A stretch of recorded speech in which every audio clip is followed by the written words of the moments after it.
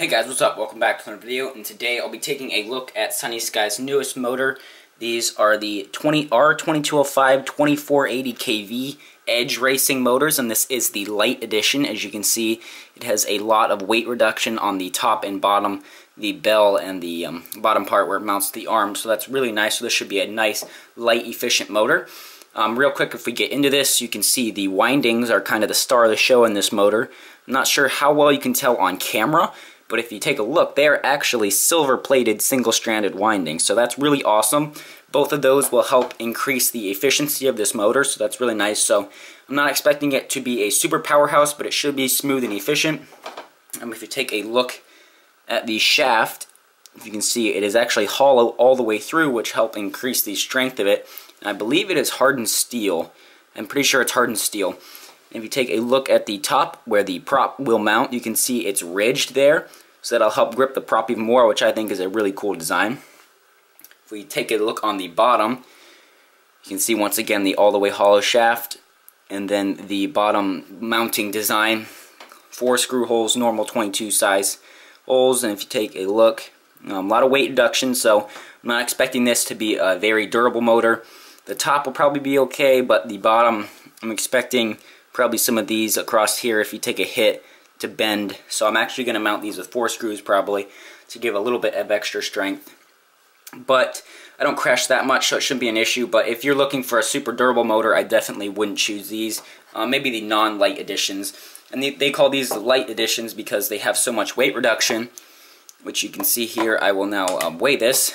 So this is the 2205 2480kv, and it comes out to 27.68 grams. So once you trim the wires down, I'm going to cut them very short. It'll probably be about 27 grams. So that'll help in flight to get faster response times, to spin up and down the bell faster.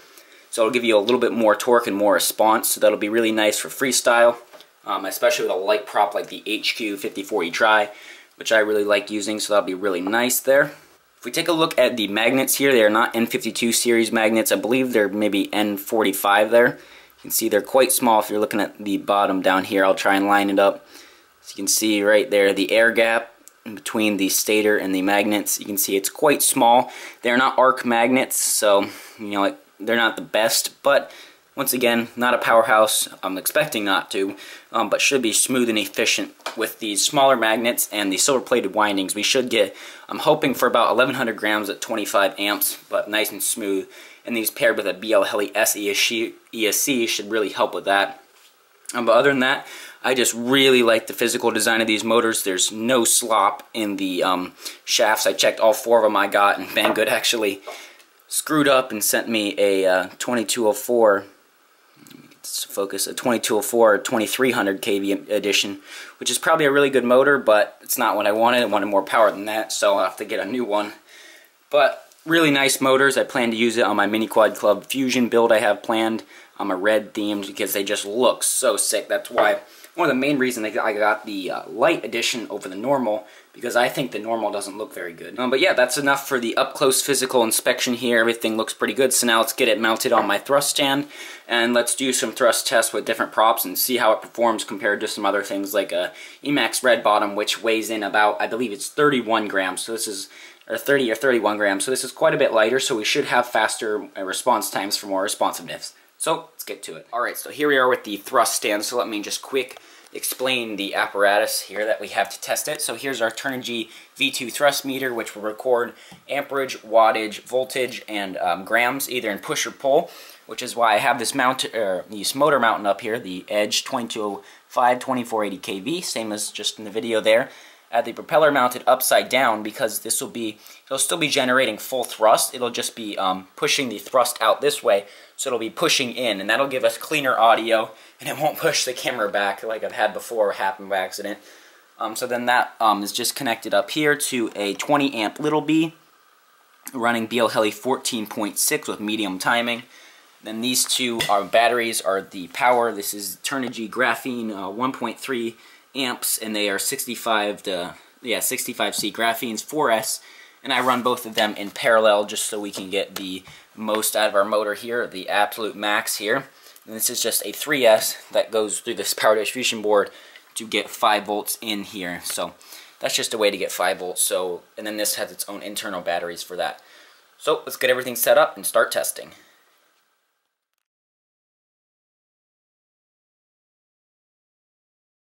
Alright, here we are with the HQ5040 Tri. Scale is reading 0, so let's crank it up. Alright, let me just take a moment to say, wow, those results were not anything like I expected. 1,300 grams of thrust. I was expecting 1,100 off of this. That's an insanely high number. That's pretty much top performance for even 2206 motors. However, if you look at the amp draw, oh my gosh. I kept saying how this was going to be an efficient motor with the smaller magnets, silver-plated windings, but 36.5 amps, that is huge. That is a certain battery buster. That is crazy. And you can see we had 583 watts with a very low efficiency of 2.2 grams per watt. So really high. It's definitely, I'd say, more of a racing motor. I'm going to be using these for freestyle, but 1,300 grams, that is really going to get you around the course quick. But it will be a battery buster, and of course static tests amps are higher, so probably in flight, and you're also not going to be maxing your throttle, probably around 30 amps. Alright, and here we are on a two-bladed prop. This is the DAL, I believe it's the 5045 bullnose V2, so a two-bladed prop here. So let's crank it up.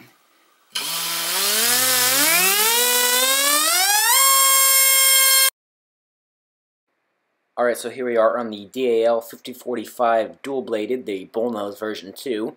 So we had 1,243 grams of thrust, still very high up there, a little bit less than the tri-blade. We had 31.7 amps, so once again, still higher than most. However, 31 is a lot more manageable, and on two-bladed props, you're going to get more speed. So I feel like if you're going for, once again, racing, where you wanted all-out speed, or you're going for a speed record, or whatever, I don't know, lower amps on the two-bladed props, you're going to be going faster. I think this is a better fit for it. However, in freestyle, I want to use the HQ Tris, so it's kind of, I don't know, a toss-up. I might give the two-bladed props a shot.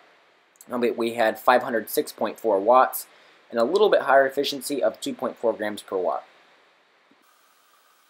Alright, and now we have the DAL T4045 bullnose tri-blade, so a 4-inch prop here because of the higher KV.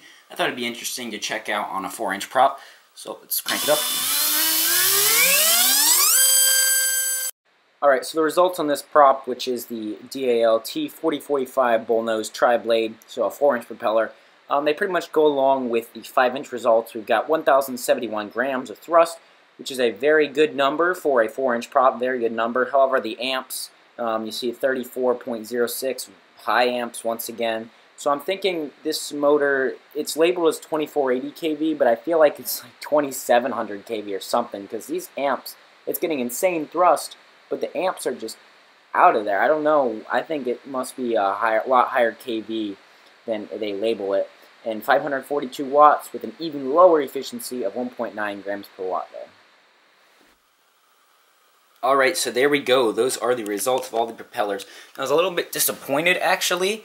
I got the HQ and the two-bladed prop here, as well as the DAL 4-inch prop. I wanted to test the DAL T5040 V2 Crystal as well. It's pretty comparable to the HQ, but I thought I'd give it a try. It's a little bit heavier of a prop. And also the DAL Q5040 quad blade, but these DALs wouldn't fit on the shaft. Like, they wouldn't go down far enough. The hubs are just a little bit too thin, and I didn't want to force them, because then it'd be really hard to get off. But these three props slide on real nice, and they're fine, and these two are both DALs as well, but these two DALs did not fit. So I didn't get as many props as I wanted to, but I did get a general feel of what this was going to do, you know, how the motor's performing. It gets pretty high thrust, 1,300 grams, that's awesome, really high thrust. However, the efficiency is definitely not what I was expecting. I was expecting a lot more efficient than that. I got like 34 grams on, or 34 amps or 36 amps on the HQ, which is really surprising to me. And I got about 31 amps, so that's a lot. Probably pushing this little bee up here. It's pretty warm there, but you know, and this definitely is a static thrust test. So in life dynamic in flying characteristics will be a lot different. The amps will be lower, so instead of 36 you'll probably get about 30, but you know, at peak. But I'll still probably be running these on the HQ. I'll see how my batteries take it, because you know, this is just, you have to take everything with a grain of salt, as well as the thrust. It'll be different in flight, but this just gives you some bench numbers. But I still am impressed with the motor. It definitely was a lot more of a powerhouse than I imagined. I'll look up some other results of other motors and just compare it and see what I think. But it definitely looks like it does awesome on 4-inch. I heard somebody say these do good on 4-inch, and that was pretty impressive there. I think it still at over 30 amps or something. So definitely not as efficient as I was hoping, but lots of power. So if you want power and you don't care that much about durability, these are for you. I just wanted to include this little segment here. Once again, this is the HQ 5040 try, so we're doing that again.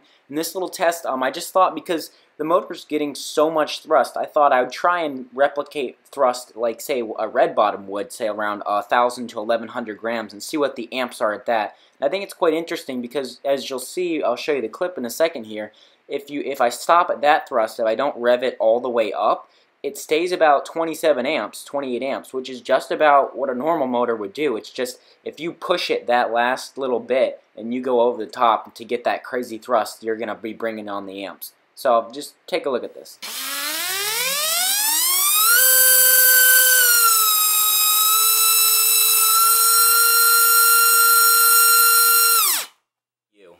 So that was the end of the video. Hope you liked it. I'll leave a link down below to my Patreon.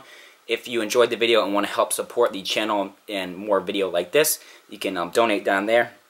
Please subscribe if you aren't already, and I will see you in the next video. Bye.